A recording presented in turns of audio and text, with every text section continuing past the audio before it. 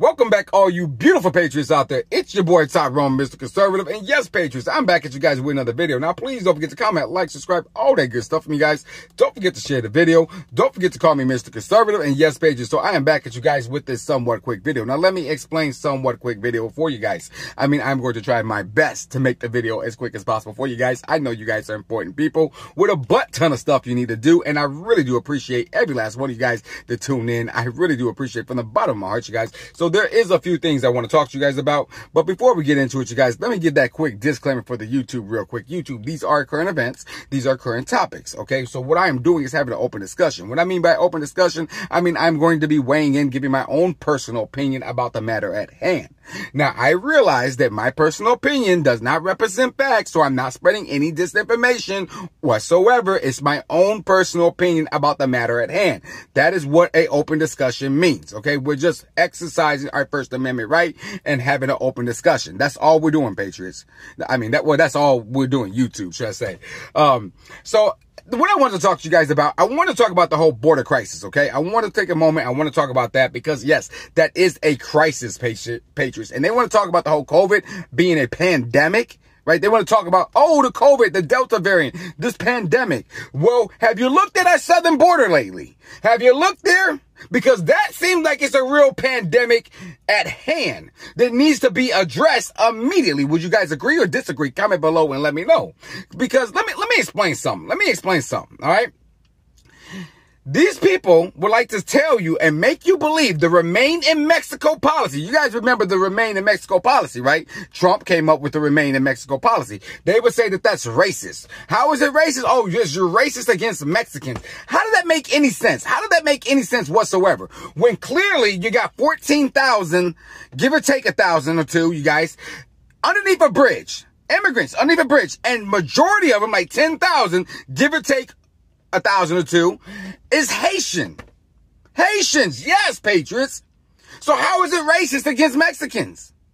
The Remain in Mexico policy. How is it? Now, you guys remember when they caught like 11 or 12 Iranians as well? Now, Iranians not even on this continent. They're in a whole nother continent. They're in a whole nother, they're across the whole ocean. You know what I mean? But they will make you believe, that just because you want the Remain in Mexico policy and because you want a wall, you're some type of racist. But that makes no sense whatsoever. You know it makes no sense whatsoever. It is super crazy. Now, I would like to ask a question here. How many of these Haitians has been tested and been vaccinated, right? Because you got Joe Biden mandating it for us, right? What about them? You got 10,000 Haitians jam-packed underneath a bridge. What about their health, right? What about that? No, Tyrone. No. Not them. You get vaccinated. You get vaccinated. And that's why they wonder why people are not taking this whole vaccine thing serious. Why people are not taking the whole COVID thing serious, right? Because you're telling us that we need to get tested, vaccinated, but you got 10,000. Oh, you need to separate 6 feet apart, but you got 10,000 Haitians jam-packed underneath a bridge. Now, let's not even go to the whole kids in cages, right? Because remember the whole kids in cages thing underneath Trump? And then when you go back now underneath Joe Biden, they got bodies on top of bodies. You know what I mean? During the whole pandemic, right? It's a pandemic. Right? I thought you're supposed to be socially distancing. Right? But yeah, they don't care, bro. They don't take it very serious. They do not take it serious at all. What they want to do is they're going to use this pandemic, right, as an excuse to force all of their agendas, to rush in any policy so they can try to stay in power, you guys. Real talk, patriots. Real talk. Try to destroy this country as much as possible. Yeah, I'm telling you. Joe Biden has did so much damage in the little bit of time. He haven't even been in office for a whole year yet, you guys. And he has done so much damage already. Now, we got pretty much like 3.5 more years with this liptard. That's if he make it the whole 3 years. Real talk. Oh, God, patriots. Oh, God, that's crazy, you guys. That's crazy, right? Now, you guys comment below and let me know what you guys think about this. Because you know what? Before I go into what happened to me today, because I want to tell you guys what happened to me today. You guys are going to get a kick out of this. Now, They're trying to hide this from us. They're trying to hide this from us. Look, so as I was reading the article, and I don't know if this is true or not, YouTube, but it's what's in the article, okay? Is that they wouldn't let the drones fly over, or personal drones, or people to fly their drones over and take pictures. And they said that it was interfering with the border security, you know, officers and their duties and stuff like that. That's what they told us, right? But my honest opinion about the matter at hand, they stopped them people from flying the drones because they didn't want people to take pictures. They didn't want this to get out. They didn't want this to leak. Well, too bad. It's already out there. It's already out there. We already know. We know you got 10,000 Haitians. You got 14,000 immigrants, and 10,000 of them is Haitians. Real talk. Real talk. So we already know. We already know.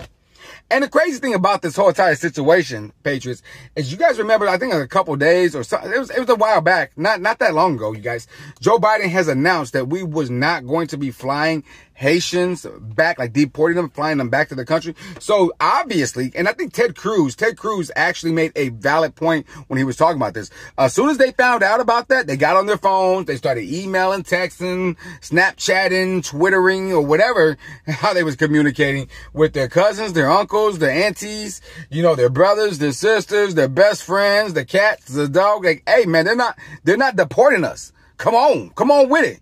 You're good. Because I think they said it started off with like 700, and then like in a matter of weeks, in a week, it grew to like thousands and thousands, which is crazy. I don't have the exact number. That's why I said thousands and thousands. You know what I mean, YouTube? So don't strike me because I'm just giving, but they are in the thousands now. Am I wrong? No, I'm not wrong. But yes, you got to be careful what you say with YouTube, man, because they love to strike people. I mean, I don't know if they do, if they don't, but it just seems like they like to strike me. Maybe it's me, right? But let me speed this up, you guys. I want to tell you about what happened to me today, you guys, because you guys are going to get a kick out of this. Now, this incident could be considered racism. And I want your guys' honest opinion, okay? And I don't believe it was racism, but it kind of felt that way, and it felt like it was going that way. You know what I mean?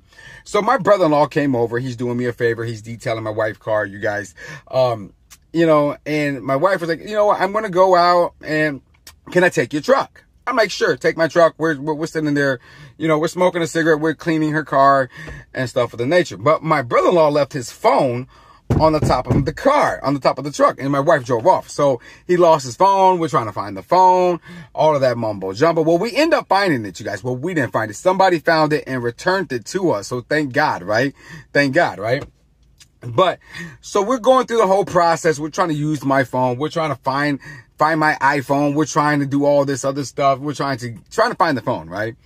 And we're like, you know what? Let's go back. Let's go to my truck. Hey wife, where you guys at? Oh, we're over here. Okay, so I put in the GPS. We go there to the truck. We were looking to see if it was still on top of the hood. We're trying to look inside the car. I'm like, okay, you're going to have to, let me in so I can look inside the car and see if the phone is in there. Well, some white lady, so she pulls up, Patriots, and she started asking and interrogating us. Like, hey, do you live here?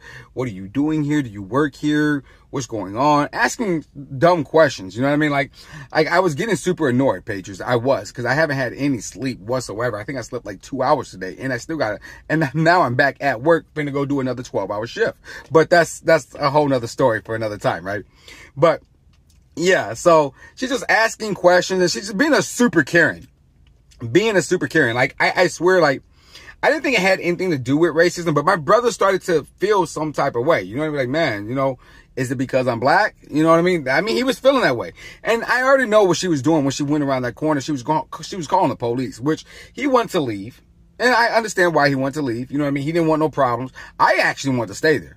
I wanted to stay there because I was going like, you know what? No, I'm not finna go. I'm not finna just lay down. I'm not finna just accept this. You know what I mean? Like, yeah, bring the police here so when they can run the freaking plates, right there, see who plates that they belong. I'm telling this lady, like, hey man, no, we're looking for something, and my wife is coming with the keys. You know what I mean? What's the problem? But yes, you guys comment below and let me know what you guys think about that, because if I didn't have the grace of God over me and a high calling of God over me, I would have told that lady what. I would have told her keep it moving. I would have used some colorful words. You guys know, man. Yeah. But yes, so that's what happened to me today. I don't think it had anything to do with racism, but you guys comment below. What do you guys think? You guys think it has something to do with race? Do you think that she's seen this, this kind of like, you know, this guy, which I'm white, right? But I don't look completely like a white man. I look like I'm mixed with some, right? And you see this tall black man. Do you think that she was being racist? You guys comment below and let me know. Or do you guys think she was just being a butthole and a Karen?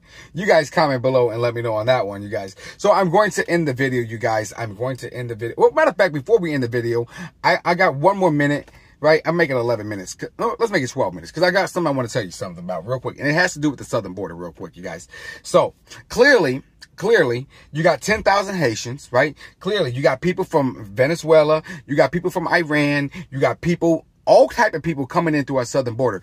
This is why we need a wall. This is why we need border security. This is why we need a secure border. All right. This is why we need to go back to the Remain in Mexico policy. This is why we need to go back to building the wall. You got 10,000 Haitians jam-packed underneath a bridge. Real talk. 10,000 jam-packed underneath a bridge. Oh, my God, Patriots. You know what I mean? And you know what? They're not testing them like they should. They're not vaccinating them like they should, right? But no, what? Huh? What you say? No, they don't have to get vaccinated, but I have to, right? Yeah. Let's see how far you get with that one.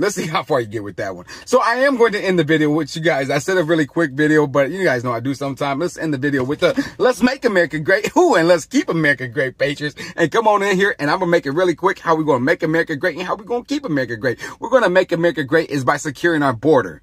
All right. That's what's going to make America great. And that's definitely what's going to keep America great. And I'll be coming back at you guys with another video.